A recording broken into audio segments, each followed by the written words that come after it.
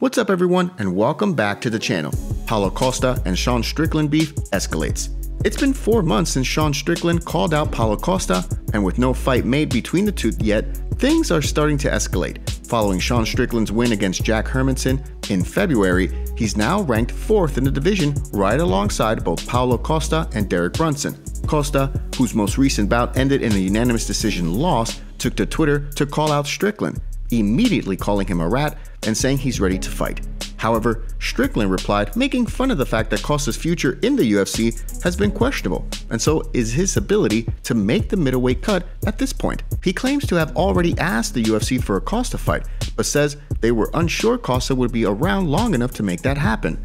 Of course, Costa didn't take well to this, quickly responding with vulgarity and calling Strickland a fake macho, among a number of other things.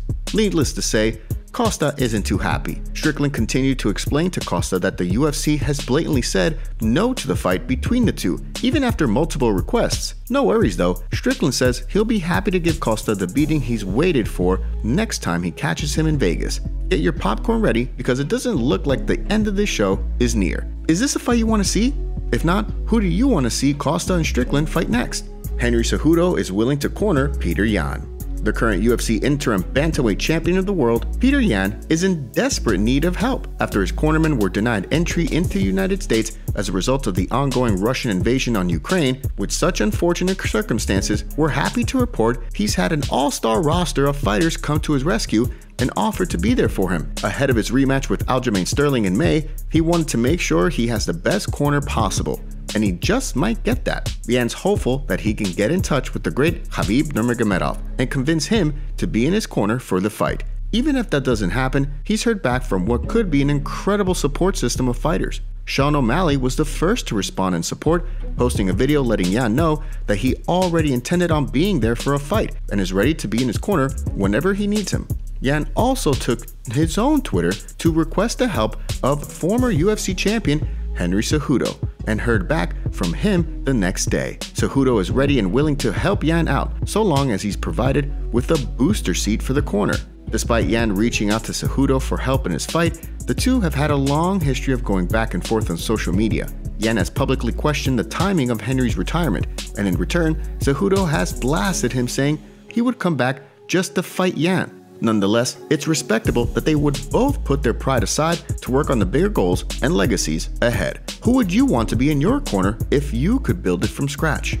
Leon Edwards plans on dethroning Kamaru Usman. Leon Edwards wants to take the belts away from UFC champion Kamaru Usman and then immediately face him for a third time right away after. In his words, there's no way Kamaru beats him in their next match. It looks like Leon is finally gonna get his highly anticipated title shot against Kamaru Usman on July 2nd at UFC 256. Usman has already successfully defended his title against the likes of both Colby Covington and Jorge Masvidal, but it's important to consider that Leon Edwards' last loss in the cage was more than 10 fights ago, and it was to none other than Kamaru Usman himself. Leon has used this as fuel and is sure to be coming back for blood in this rematch, and has all the factors to make it a great trilogy.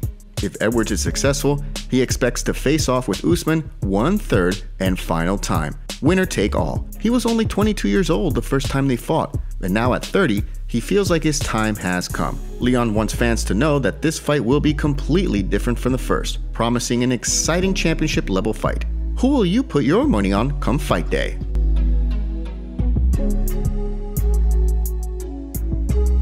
Wow. Oh, sit down, guys. It's not your moment. Get the fuck off. He's not one in a while. Let him enjoy it.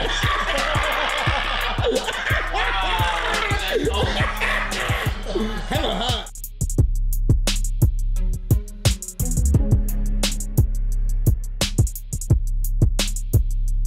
Don't forget to take a second to hit that like button and subscribe to the channel to stay up to date on all of the latest fight news. Colby Covington calls out Israel Adesanya for middleweight title shot.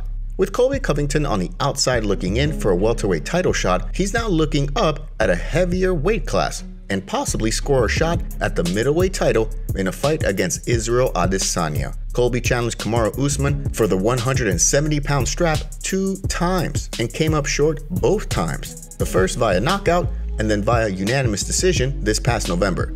the UFC doesn't seem interested in putting together a trilogy fight between these two fighters, so Colby is now kind of in limbo in the welterweight division. He said he wants big money fights, and he just came out of one against Jorge Masvidal in the rare 5-round non-title main event for a pay-per-view at UFC 272. With Colby unlikely to challenge for the welterweight title again as long as Usman is champion, it seems he's got his sights set on Adesanya and has now formally called out the last stylebender in a recent interview on Submission Radio. This is what he said.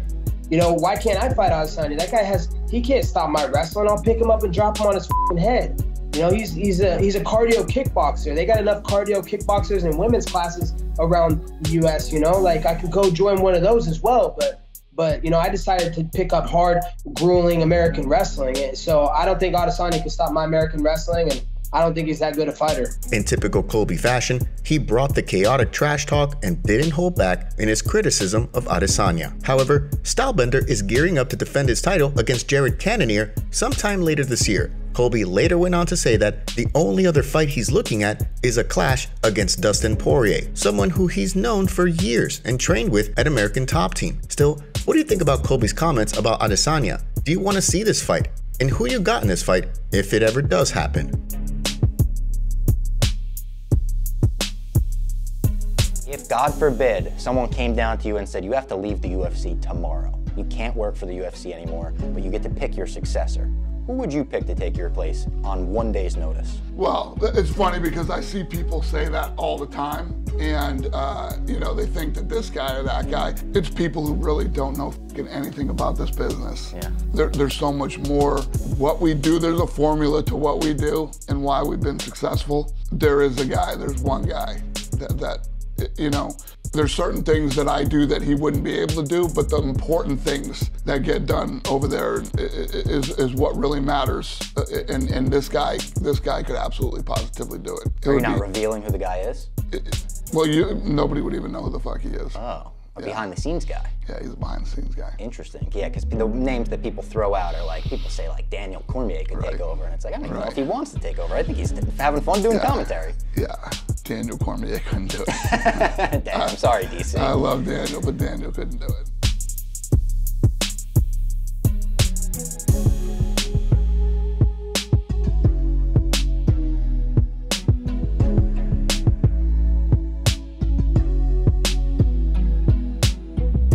Colby Covington chimes in on people trying to cancel Joe Rogan.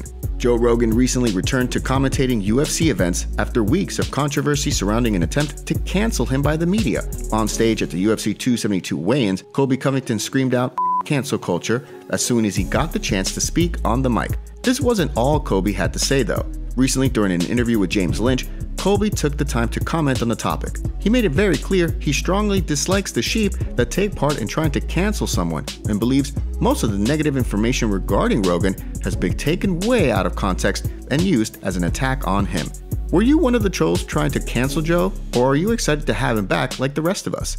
Thanks so much for joining us today and catching up on all things MMA. What do you make of what's going on in the fight world? Make sure to like this video and subscribe to the channel to stay up to date on all the latest fight news from the MMA Zone. See you next time.